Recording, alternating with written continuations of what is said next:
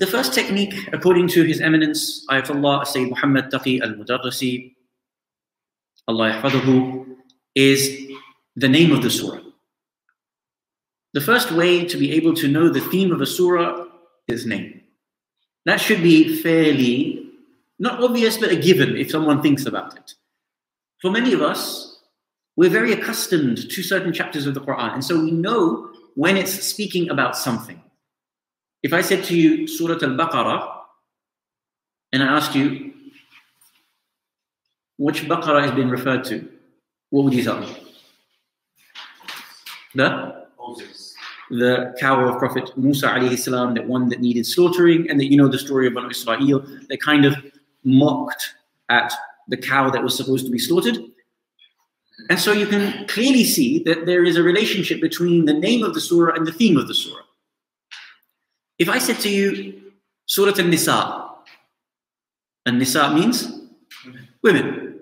So again, you imagine that there should be something about women in Surah An-Nisa. If the chapter was named An-Nisa and there was no mention of women, no mention of women's laws, no mention of any sort of protections or responding to the challenges of the time, you would say, there can't be any coherence here.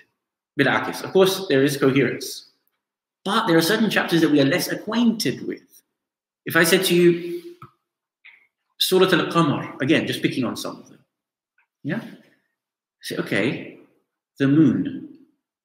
Surah Tur. It doesn't necessarily, just by itself, provide you with the themes of the chapter, just by the name. Not necessarily, does it? Is the whole surah talking about the moon? Is it talking about the celestial bodies or the fiqh of how to be able to derive your moon sighting laws? No. There is mention of the moon, but in what context?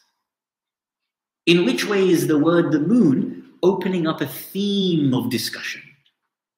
Yeah?